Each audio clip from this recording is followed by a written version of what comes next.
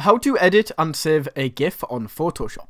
Now this video is going to be a complete step-by-step tutorial, so if you follow along, by the end of this video, you will be able to edit and save a GIF in Photoshop.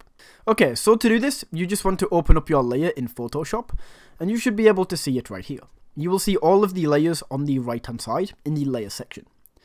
Now to actually be able to edit this, what we need to do is go up to this menu bar along the top, select the window option, and then from this big drop down menu that opens up, click into the timeline option. From here you will be able to see each layer individually, and if you click the play button, it's going to run through all of the GIF.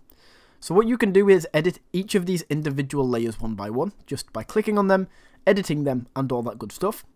And then to save this, all you need to do is go to File in the top left corner. From this drop down menu, we can then go into Export.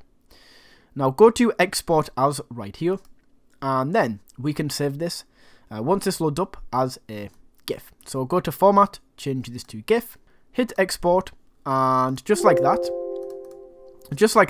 that is how you can edit and save a GIF in Photoshop.